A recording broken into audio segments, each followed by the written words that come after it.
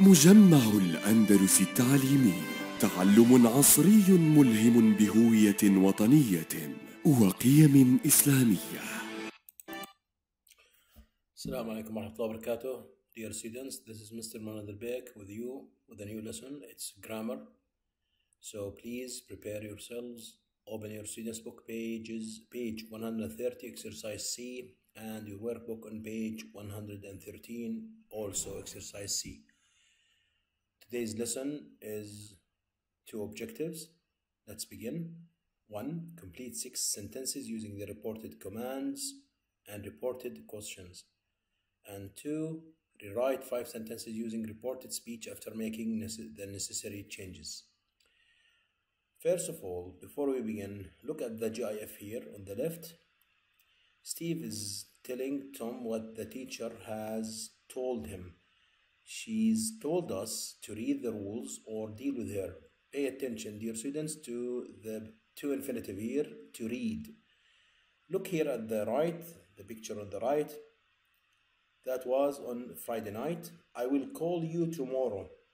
Now the girl is talking to her, another girl, a friend. He said that he would call me the next day. Okay, let's begin. First of all, we have a video to watch. We watch it and then answer 2 or 3 questions.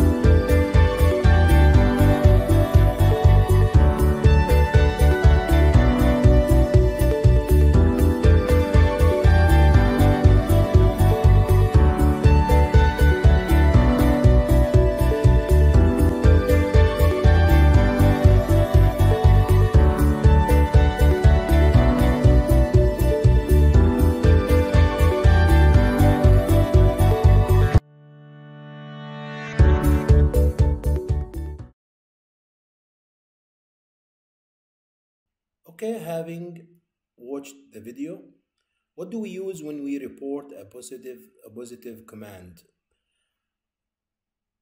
According to the video, when we report a positive command, we use to infinitive. Yes.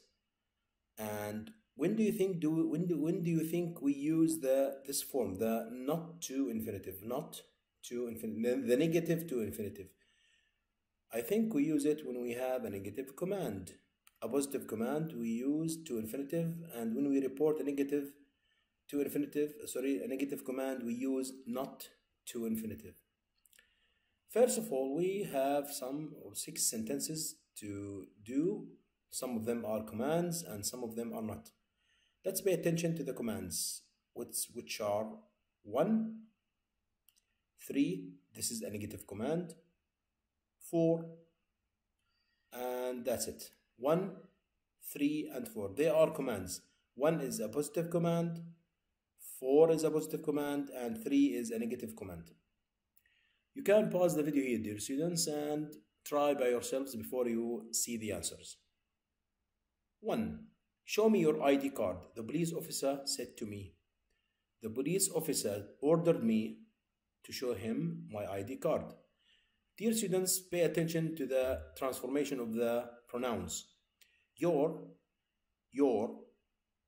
is addressed to the reader, which is me. The police officer ordered me to show him my ID card. The next one, who did you play football with? This is a question. It's a WH question. Yusuf asked Mansour. Yusuf asked Mansour who he had played football with. As you know, dear students, when we report a question, it turns into a statement. So we move from the question formation into a statement formation. Did you play becomes he had played. 3. Don't jump on the treadmill. Sally said to the child. Sally told the child. As we mentioned before, the negative command is transformed into not to infinitive. Not to jump on the treadmill. Please stretch your arms, the gym instructor said to us. The gym instructor asked us, this is a command. So we delete please. Please is not used when we solve this statement. The gym instructor asked us to stretch our arms. Again, these squares refer to the importance of the transformation of pronouns. Your is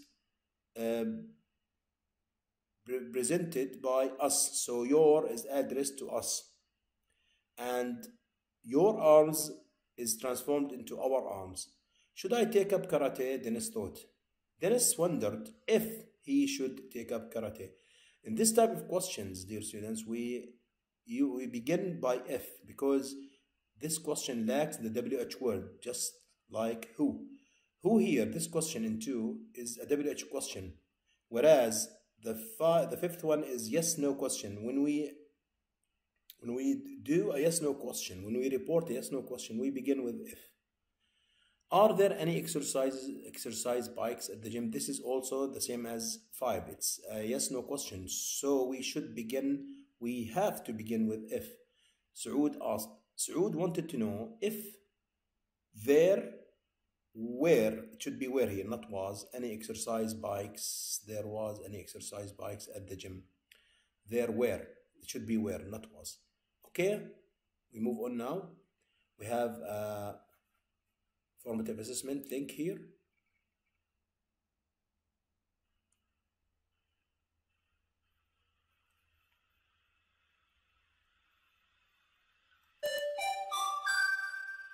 Turn off the music. Now this is a positive command and it should be done by using to. So the teacher told me to turn off the music, or my father told me to turn off the music.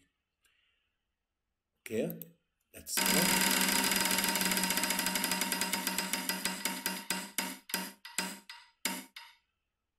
Don't drive fast. My father told me not to drive fast.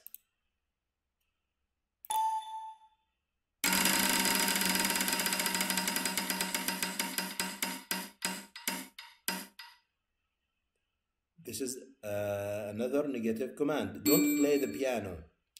The music teacher asked me not to play the piano.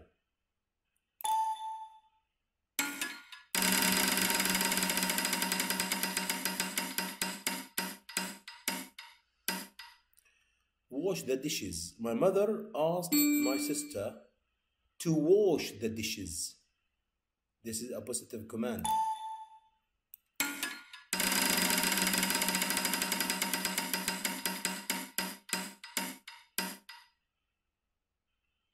Make me a cup of tea. You need to transform this pronoun, me, according to the speaker.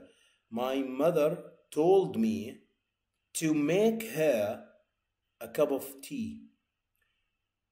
Pay attention, dear students, to the pronoun here, the objective pronoun, yes. The last one.